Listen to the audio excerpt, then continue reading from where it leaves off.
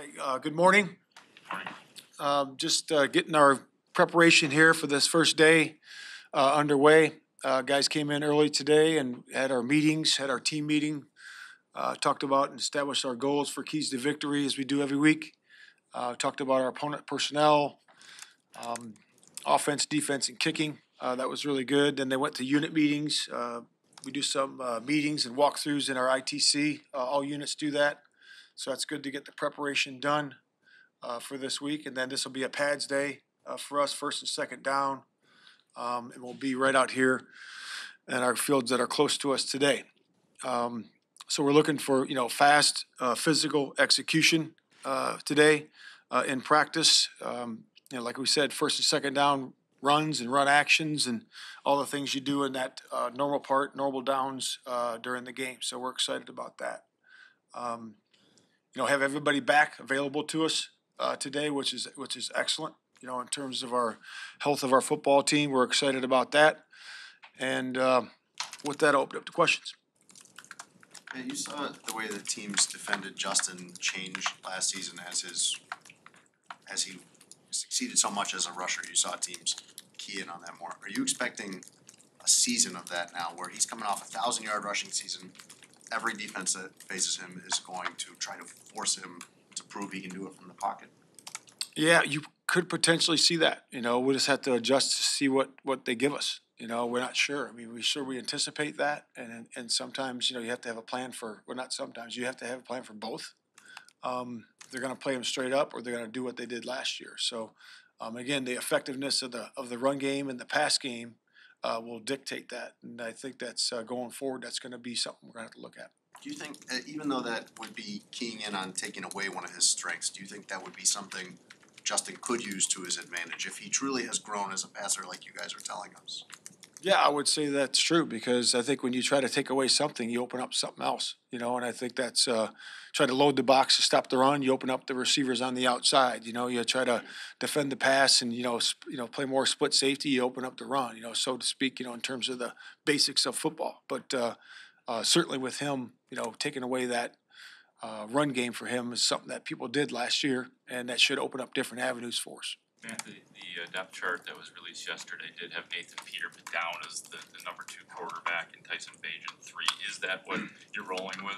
Well, that's what we're looking at right now. We haven't made a final decision, but that's what we're leaning to right now for this first game. But we'll see where it goes during the course of the week, and we certainly reserve the right to make any adjustments as we need to going forward.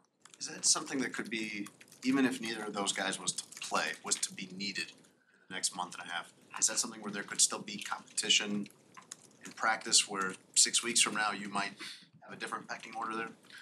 Yeah, I think that's to be said for the whole football team. I think that we're always looking at guys developing and improving during the course of the year, and that person could jump into another number 2 role or stay where he is. So I think that's what's with everybody for our football team. As you outline goals for this team and you look ahead to the season, do you talk about winning the division? Do you want these guys thinking about that as a goal, or is it more kind of the focus of each game? No, that's our goal. That's our number 1 goal, is to win the division, and then win the conference and then go to the Super Bowl, and have a chance to win that. And we talk about that early on, in the spring.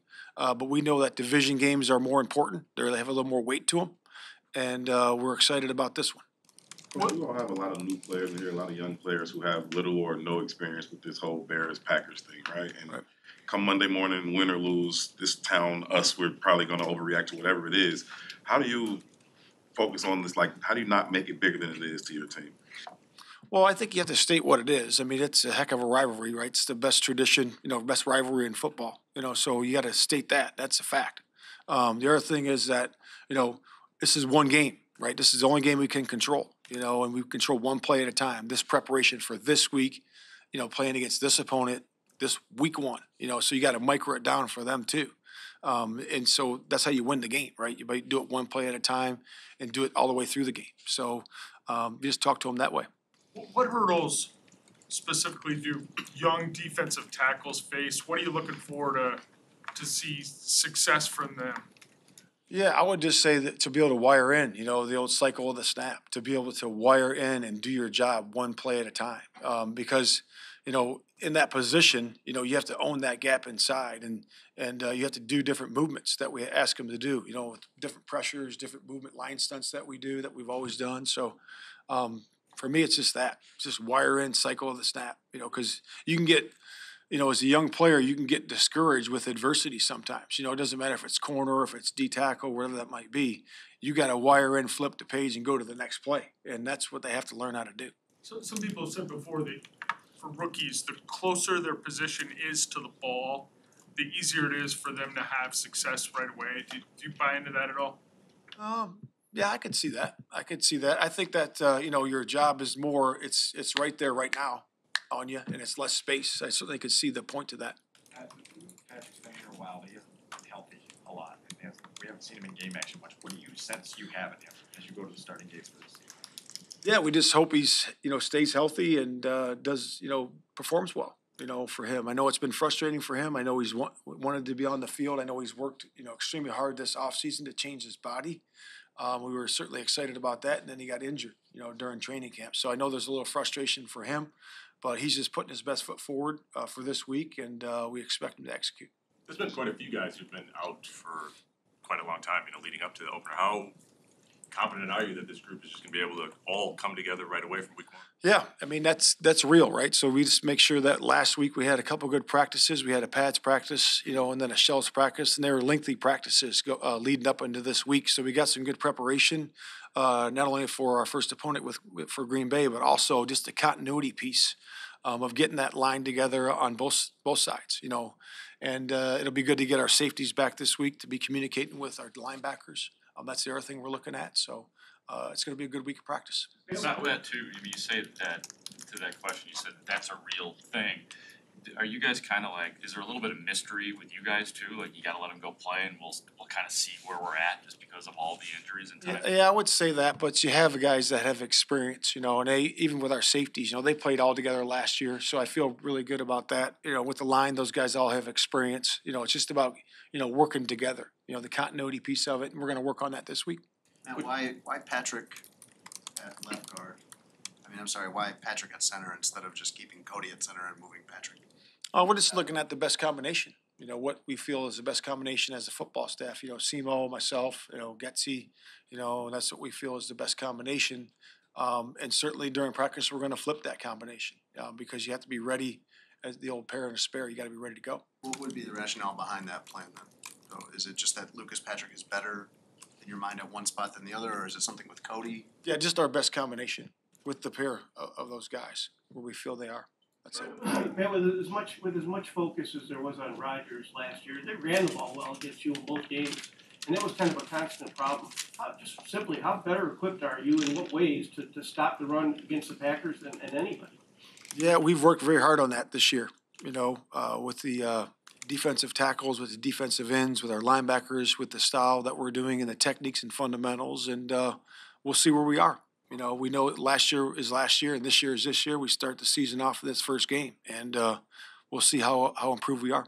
Jordan Love hasn't put much of his scrambling ability on tape in the NFL. I know a little bit here in the preseason. Given how big of an asset that was for Rodgers, how do you know how to defend Love in that when he's able to do that versus what Rodgers was like? Yeah, we think Love is very athletic. We think he's got good escapability. He's got the ability to move in and out of the pocket. He's exhibited that when he's been in there, and certainly on his college tape he did too. So, he's a very good athlete.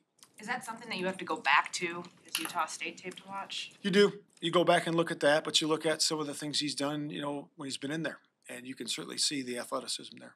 With Darnell Wright, are there things from a defensive coordinator standpoint that you kind of can tell him this is the way they might take advantage of you, or what are some things that a rookie offensive lineman's got to know or be ready for?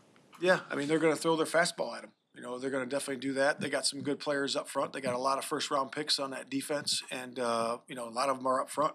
And those guys are going to throw their fastball, and he's got to be able to, do his thing, in terms of, setting the right way, setting in pass pro, being aggressive but under control in the run game, being able to get, work with the guy next to him, 5 = 1 in terms of our offensive line, and I'm excited for him. I'm excited to see him play. Kenny Clark is one of those guys up front that does a lot for them defensively. When he's at his best, what makes him difficult to handle? Oh, he's just the get off, and the power, the speed, the power that he has, the athleticism. He's a good run player. He's good on one-on-one matchups. So he's a very good player. We know today's a big day for Jaquan Brisker in terms of being ready for Sunday. What are the things that you're going to be looking for in practice that'll indicate to you, yeah, okay, he's good to go for week 1? Just execution, and I want to see speed. I want to see the speed that he's able to play at, which he's exhibited that the last workouts and the last practice that we had. So just excited to see that, and his communication with Eddie and Kyler and the rest of the defense, and that's been good. So just excited to see him going full speed. You expect him to be ready to go Sunday? Yes. Yep. Today's a big day, like we said, but he's looked good all the way to this point, so we're excited about it. What did you learn about being a head coach on game day specifically last year, and are there areas where you want to improve? Yeah, just the game management side of it, and that's what we do, and just helping out the coordinators. That's what we did, last year, and we continue to do during preseason this year, and we continue to grow, as managing the game and helping the coordinators out, and during the course of the week and during the course of the game, and that's where we're going. All right. Thank you.